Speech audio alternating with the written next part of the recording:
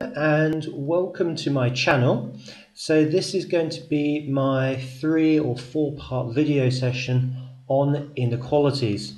Now, being a mathematics teacher for a number of years, it's one topic that my students seem to forget or overlook when they're doing other algebra topics such as equalities or graph sketching or simultaneous equations.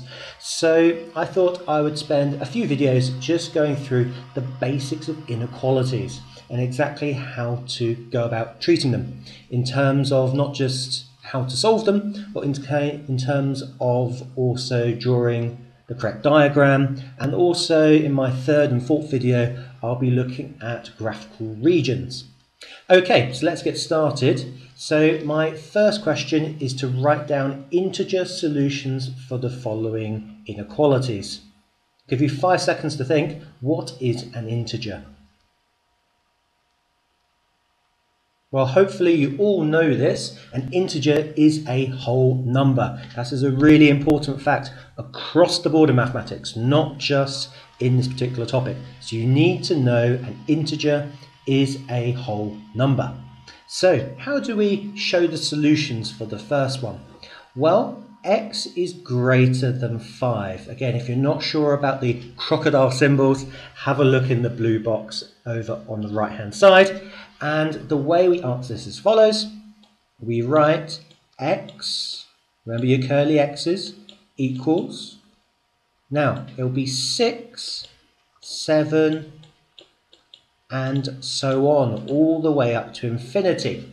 Now, if you've been doing your GCSE or IGCSE English, you'll know that 3 dots is called an ellipsis.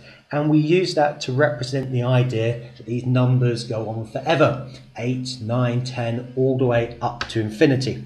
Now, why haven't we included 5? Well, look at the blue box very carefully. You'll see it says more than 5, not including 5 itself. So this is why question B is a little bit different. What we have to do there is include the 6. So y equals 6. And remember, it's less than or equal to. So we go downwards. 6, 5, 4. And again, that ellipsis. You can put 2 or 3 numbers as long as the ellipsis is there to show on it goes on forever. So, using the knowledge we've picked up from questions A and B, see if you can do question C. Now, this time it doesn't go into infinity, that's my clue, so there's only a set number of answers. Have a go at question C. Okay, well, hopefully you didn't fall for any tricks. Z can be 3, 4, 5, 6. Again, you could write all the numbers out. I'm going to use my ellipsis, but at the end of the ellipsis, I will put a 10. Is that correct? Okay, you didn't fall for the trick. It shouldn't be a 10 at all. It should be a 9. The reason is, look at the blue box. It says there that it's less than 10, not including 10. So that's a very, very important point. Now for this question down below, it's a little bit more tricky, but again, the key thing to do, like a lot of algebra topics, is to get the x or the y or the z on its own. Now this time we have 2x is greater than 5, so we have to think, what's the opposite of timesing by 2? That's what 2 times x means, so we have to, on both sides of the inequality, divide by 2. That then gives us x, because 2 divided by 2 is 1, so that's 1x, or x is greater than 5 divided by 2, which is 2.5, like so. Now, we have to think, we're looking for integer solutions. Remember, an integer means a whole number answer. Therefore, our answers will be x is equal to 3, 4, all the way to infinity, with our ellipsis. Okay, 2.5 of course is not a whole number answer. Okay, have a go at part B and see how you get on there.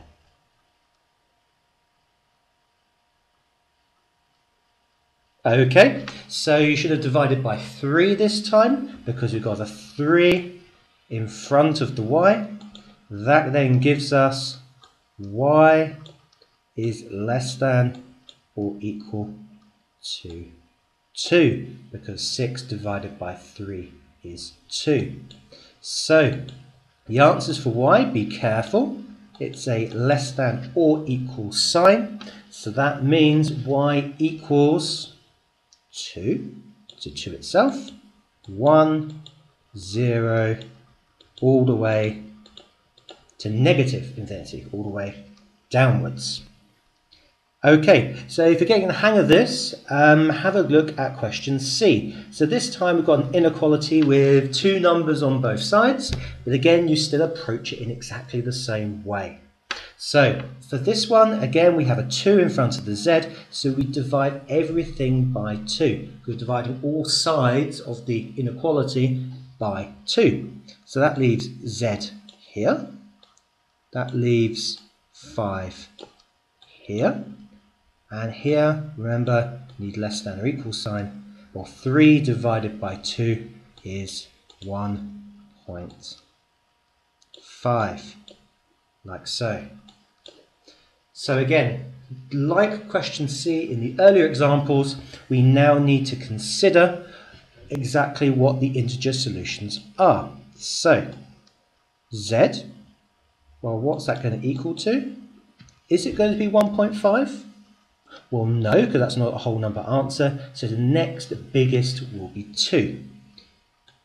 The way I tend to think of it is what numbers lie between 1.5 and 5 that are whole numbers. That must be 2, 3, 4, and 5. Ah, I almost caught you out. Of course, 5 is not included. Why is that the case? Because we have the less than sign, not less than or equal to. Now, if you want some more practice on that, I've put 2 questions on the right hand side for you to have a go at. So have a go at those, pause the video if you need to, and see if you can work that out. Okay, now just to check your correct answers, you should always do this. X is less than or equal to 1. So again, the answers will be x equals 1, 0, minus 1, all the way to infinity. And then for this one, again, we divide by 3 this time. So we'll get here 1.3 occurring. I know a lot of you students love your decimals. Less than y, which is less than or equal to 2. So that means for that inequality, there is only one answer that can work, and that would be y equals 2. So in that case, there's only one answer, and that does happen occasionally on inequalities questions. So don't think you've gone wrong if there's only one answer. Sometimes the inequality is written in such a way so that you can only get one answer.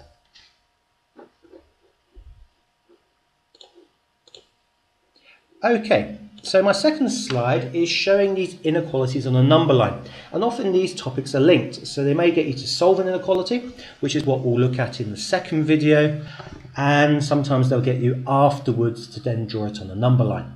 So the first one we're going to do is to represent x is greater than 5 on a number line. So you have the number line in front of you. Now the key thing to remember, and it's the most important part, is your closed and open circles at the bottom of the slide. So if it's a less than or equal sign, or it can be the other way around as well, so greater than or equal to, that means it's a closed circle. So on your number line, you draw in a filled in dot. If, however, it's a greater than sign or just a less than sign, then it's an open circle. You do not fill in the dot. So for our questions up here, x is greater than 5. We find 5 on our number line. Then we draw an open circle. Don't fill in the dots. And because we're greater than 5, we take an arrow going to the right, like so, because we're getting bigger. 6, 7, 8 are all bigger than 5. For the next question, a bit trickier, it's one of those combined inequalities. So we treat it in the same way. We go to our 3, we put an open circle because it's a less than sign. We go to 8 and we put a closed circle. Not the best circle in the world, but we'll get there. And this time x lies between them, therefore we put a line in between, hopefully with a ruler, between 3 and 8. And then we have our answer like so. Okay, so the key thing to remember, your open and closed circles, and that depends on the inequality sign. Again, open is greater than or less than, a closed circle is less than or equal to, or greater than or equal to. Those are the key points. Now, have a look at slide 3. So this is questions 2 to 4. Again, you need to use the skills you've learned in the first 10 minutes to work out the questions. I'll help you with the first one. So question 2a, we have 2. It's getting bigger because it's going to the right. So for question 2a, we write x. Asks us to use x for the variable. Notice x is greater than 2.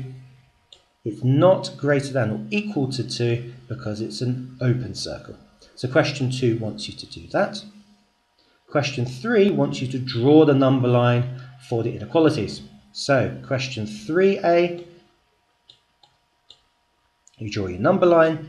So I'll draw 3 and 4 and 5 and 6 and 7, 8 and so on. Okay, so we want a filled in circle, and because we're getting greater than, we want to go in this direction. I'll put in another number there. So that's all it's asking us to do for question 3a, and this is question 2a.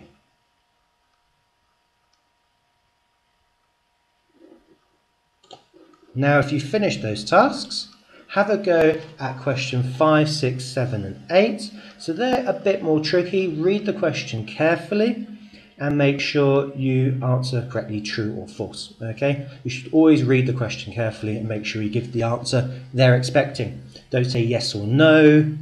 It's much better to use true or false.